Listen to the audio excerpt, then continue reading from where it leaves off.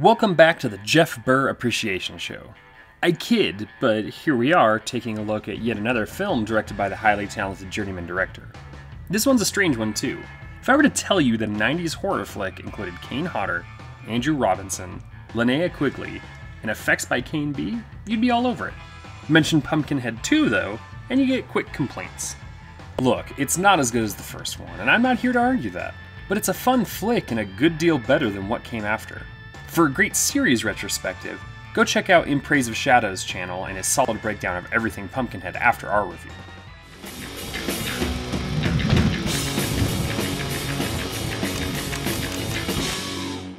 Pumpkinhead 2 opens with credits and some sweet Law & Order type music, followed by a black and white scene of the Farron Woods circa 1958.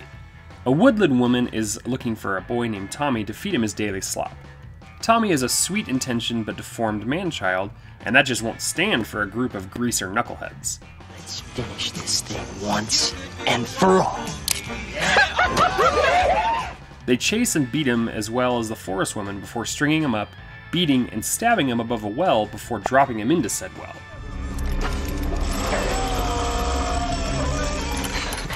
Dirty job, but someone had to do it.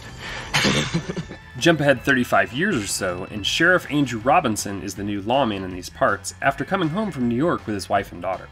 His daughter runs into the local crew of ruffians whose leader is the town judge's son. You screw up one more time, I can't cover for you! Hey, don't worry about covering for me. I can take care of myself. This is your group of protagonists that show up in most slasher movies, but here, none of them are likable whatsoever, even the sheriff's daughter and eventual final girl.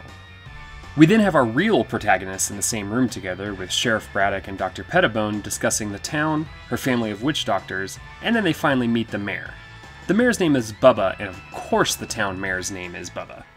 The bad kids and the youngest Braddock are hanging out, literally, at the site where Tommy was killed and dumped before the sheriff shows up to break up the party. Robinson is first billed, and rightfully so. Not only is he the main good guy here, but he also just has a hell of a resume. Of course, Hellraiser, Child's Play 3, and today's flick for us horror hounds, but he's great in the first Dirty Harry as the bad guy, and then the John Fallon favorite Cobra. The group of kids includes Punky Brewster herself, Soleil Moon Frye, J. Trevor Edmond from Return of the Living Dead Part 3 as Dan Dixon, TV great Hill Harper as Peter, and Alexander Polinsky as Paul. Polinsky moved almost exclusively to voiceover work after this movie, and he's made a nice career out of it. Finally, we have Amy Dolenz as the sheriff's daughter, Jenny. She is, in fact, the daughter of musician Mickey Dolenz and appeared in comedies and TV shows, including General Hospital. Sheriff Braddock asks his daughter not to hang out with the group of kids, so she does just that and continues hanging out with them. They end up driving way too fast at night on a highway, and even drive with the lights off for a bit, which causes them to hit Miss Ossie.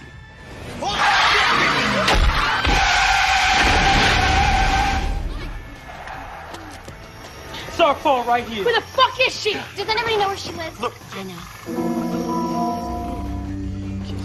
Be careful. They're watching. She has all kinds of cool K&B stuff, including the Book of the Dead straight out of Army of Darkness. She curses them with the curse of Pumpkinhead before they go dig up a grave, and use some blood from a vial on the inhabitant of the grave. As you do. So, I'm sure you can tell, but there really isn't much to do with the Stan Winston classic that preceded this movie.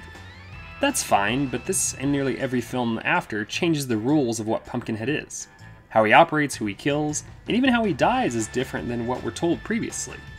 It certainly loses some charm that way, but I suppose it had to do with licensing a film sequel and getting a script out fast. Pumpkinhead rises from his tomb and we find out that Miss Ossie is in the hospital, but not looking good. We've got her at the local clinic, and it's just a matter of time. The kids agree that it needs to stay with them, and the older folks, the woodland folks, start to fear of what is coming after all of them. Pumpkinhead kills poor Joe Unger, an actor who worked with Burr on Texas Chainsaw 3, who plays Ernst, and it's the best look we get at old Pumpkinhead. He has his off-red predator vision and some flashing lights accompanying him, but he's there in all his special effects glory. After this scene, we get mostly half shots, and the strobe light effects are much higher. Sheriff Robinson doesn't buy that it was an animal, but he also doesn't quite think it's a mythical Pumpkinhead creature either.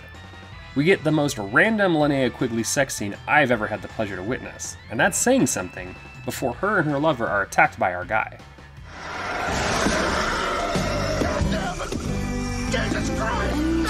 He kills the man, whose identity becomes important later, but Quigley makes it out unscathed. Well, physically anyway. The scene is one of my favorites actually, as a sweet country song plays as the gourd noggin, sorry I just got tired of saying Pumpkinhead, breaks the guy's back.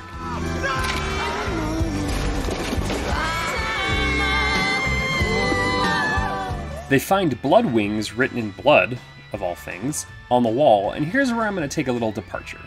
Blood Wings, Pumpkinhead's Revenge is a PC game released just a little while after the movie. Does it have anything to do with the movie? Barely, but as our former video game guy, I feel like I have to throw it out there. The game's a first-person shooter, I suppose, where the player kills enemies and collects crystals that unlock poorly rendered clips from the movie. The controls are bad, the graphics are bad, and the game itself is in fact bad.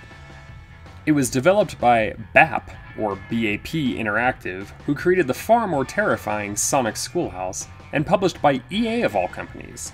It got terrible reviews and was rightfully forgotten to time. The kids all get together and assume Jenny is a snitch to her dad, while the judge tells the sheriff to keep doing his job. The sheriff reveals that he knew the deformed boy who was killed in the beginning, and that he actually saved Tommy from dying at one point.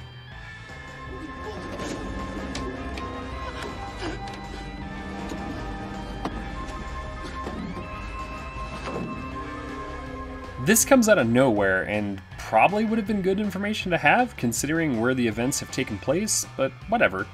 The jerk kids go back to the grave to confirm what they already know, and decide to make it easy for Tommy and hold up in one place for the night. There is a good explanation for all of this. Until we find out what it is, we're sticking together. Kane Hodder enters the chat in a cockfighting ring that draws our pumpkin's ire, and yet another witness was left alive in the now catatonic sister of the victims. The sheriff and the town doctor Scooby-Doo their way to the hospital to see if they can get anything out of Miss O.C., and she tells them, already dead mind you, that Pumpkinhead is taking revenge on both the men who killed Tommy 35 years ago, and then go for the ones who wronged her. This is a nightmare. She's dead.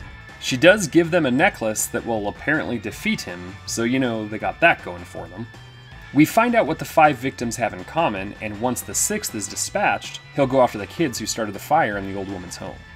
Our actual heroes figure out that the blood wings represent the jackets of the men who killed Tommy, and that the 6th man with them that day was our very own judge.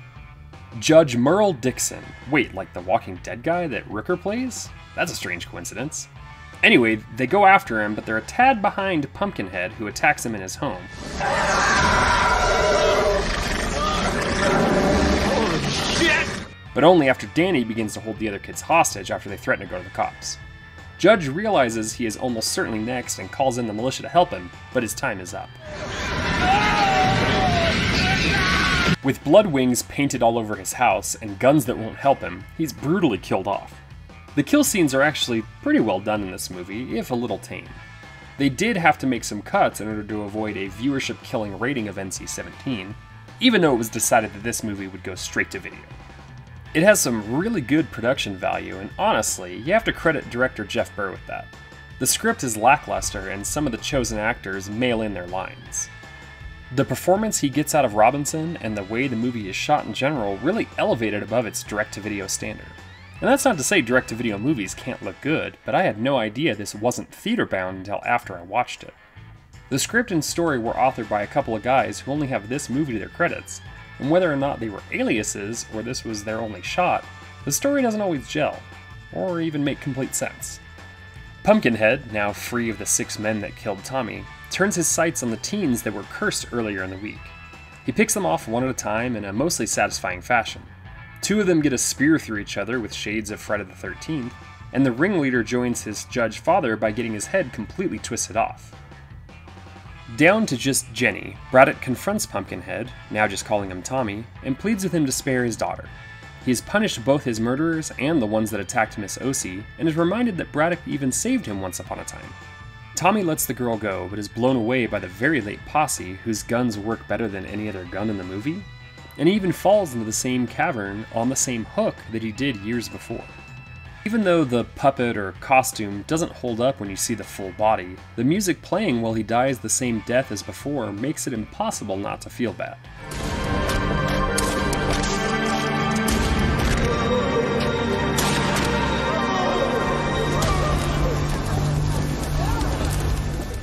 Braddock finds the fire truck he lost there as a kid, and the medallion sways as it cuts to black. Like I said, Pumpkinhead 2 isn't a masterpiece or better than the first entry, but it's a fun watch and easily the second best entry in the franchise. It just crossed over enough to get the Scream Factory treatment that is sadly way overpriced and out of print, but you can rent it from multiple streaming services, and it's worth your time.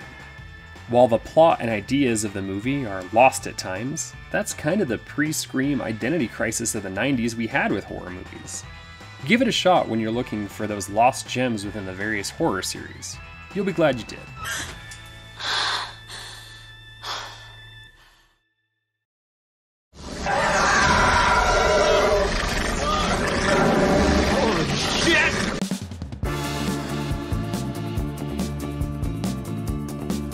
Don't call me slick. I didn't like it in high school and I still don't like it. Name's Ernst.